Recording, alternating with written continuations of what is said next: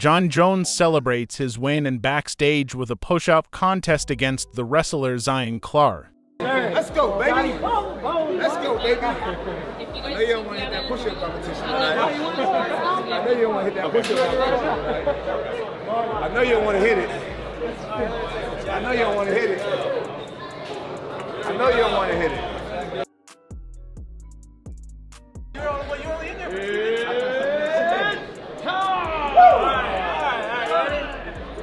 All right, we gonna do one tip for tat, all right?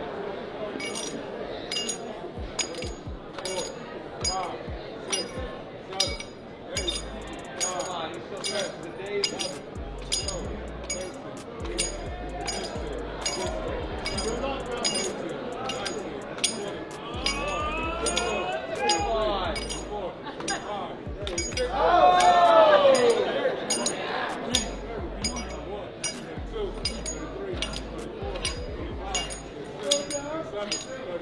Are you slowing down, bro? Oh, yeah, let's go!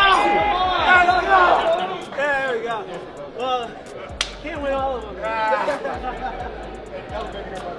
All right, see. Take it easy, man.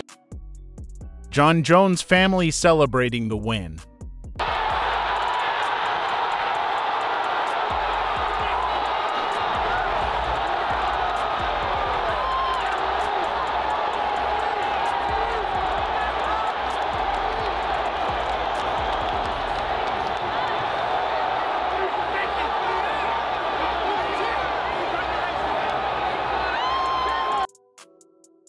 What was going on with the tape on your toes? They looked like they were cutting it off before you were getting in there? Yeah, so I used a different tape. I usually use a certain brand of tape. I'll give them a shout out, War Tape. And I feel like it's just a lot stickier. I used the UFC's tape tonight, and as soon as my body started to sweat, the tape was sliding all over the place. And so I made like almost like a little cast around my toe that linked down to the middle of my foot, so that the tape wouldn't slide off my toes. And when I got out there, the commission was just like, "You can't tape your feet." And I'm like, "Dude, I've always taped my feet. I'm not gonna compete if I can't tape my toes. I just won't do it. I want everyone to know that for the future." So thank God we didn't have a disaster out there tonight. But They ended up changing the tone a little bit. They allowed me to keep my toes taped, and they had made me take the rest of the tape off the rest of my foot.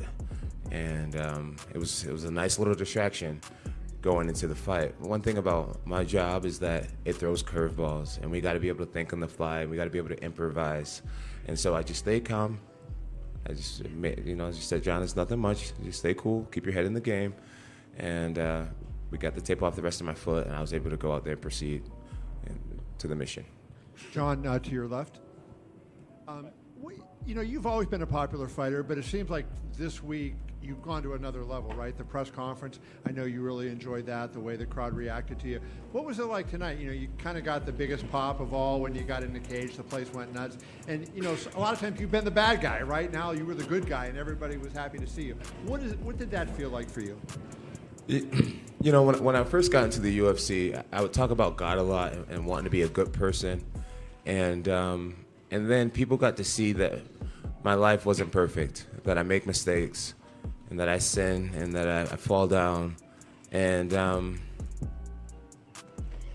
think for a long time people looked at me as just an incredibly fake individual, and I think as of right now, I think people can just see that I'm a human, that I do love God, but I'm a human. And Christians aren't perfect. And I just think I'm more relatable to people than I've ever been.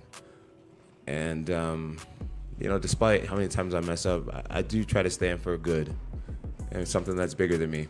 And I just think there's a relatability that I have with people, where either you absolutely hate me or you're just learning to understand the man that I am. And I just think it's going over well for me. Actor Jake Gyllenhaal scores knockout via flying knee at UFC 285 for movie Roundhouse.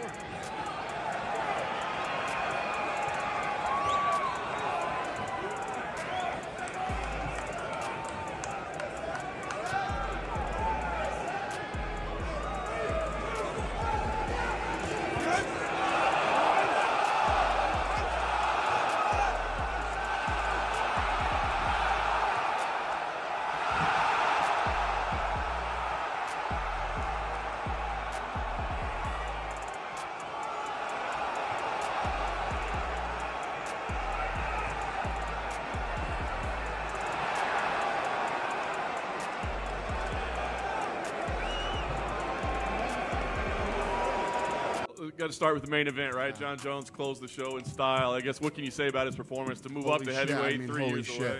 Listen, anybody deny this guy is the GOAT anymore? I don't think anybody would deny it. Not only is he the greatest light heavyweight ever, he looks like the greatest heavyweight ever too. So, I mean, there were a couple of interviews leading up to this fight where he was saying, I'm going to make this look easy. And I thought that was a silly thing to say.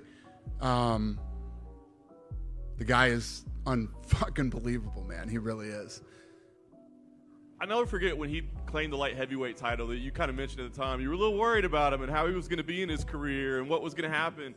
What do you think now that he's your heavyweight champion? I mean, do you feel like he's a new guy at this point, or you still have concerns about what happens? You know, let's just put it this way. I mean, John Jones, there's no doubt that John Jones is special. He's the greatest of all time.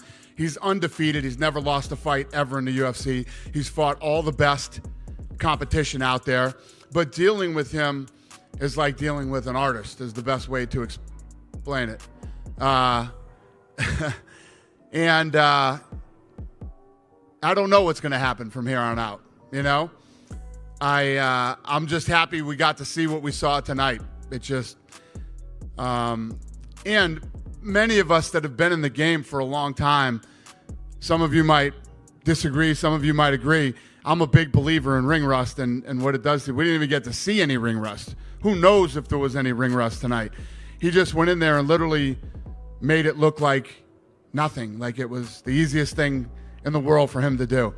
He's a total freak of nature, and he's the best ever. Joe Rogan brought up the idea of Stipe at International Fight Week. Is that something that you guys have kicked around, or do you feel like that could be the plan? I don't know when, but he's definitely fighting Stipe. Hey, Dana, to your left. You and I have talked a long time about how good John would have been if he didn't get in all that trouble or anything. Now that you see him, even though he's older now than he was before, do you think he can be even better as a heavyweight than he was as a light heavyweight? I don't think that you and I ever really argued about how good he could be. He was.